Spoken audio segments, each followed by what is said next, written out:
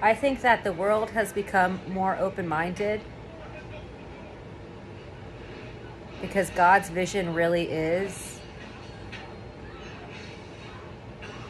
for gay people, like for a gay man to marry a woman and have a baby and actually genuinely be in love with her. And it's totally possible.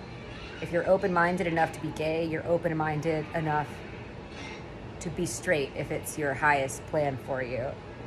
And it's so interesting though, because we're in such a liberal society today that the new norm will be in the future. I can see the future.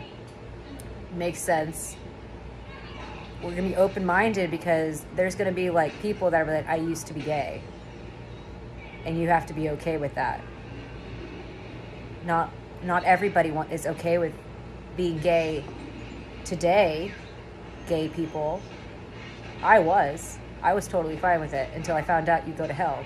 And I'm like, well, God, there has to be a solution. And he's like, yeah, they have a soulmate, one woman. All the men out there have one female soulmate. Maybe she's a lesbian today. Maybe she's not. And the one who's not, she will have to look at society as a whole and just accept, like, be open-minded. Like, okay, my husband, the Lord has planned for me, has had sex with other men like me, but it'll work out. It'll work out. I bet Fran Drencher's husband,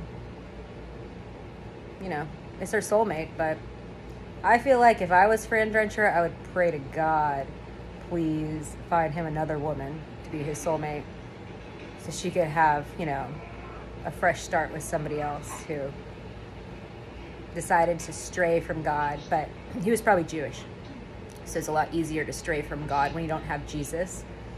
And Jesus really, he's justice for everybody. It's kind of hard to conceptualize a man like bleeding to death at a cross because it doesn't happen today. It doesn't happen today, but it did happen.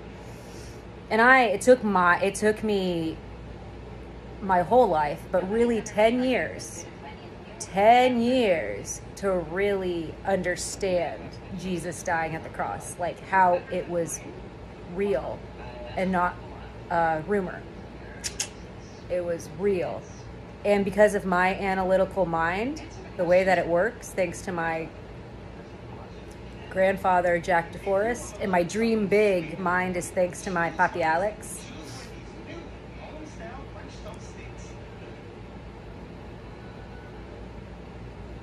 I just finally understand the truth that it really is God, and there's nothing more unbelievably absolute and big than that.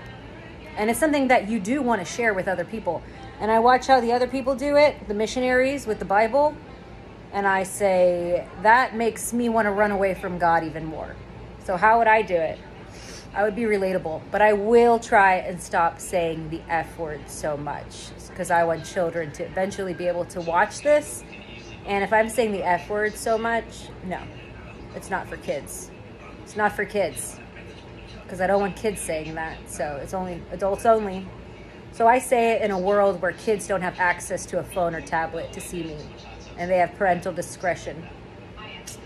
Amen.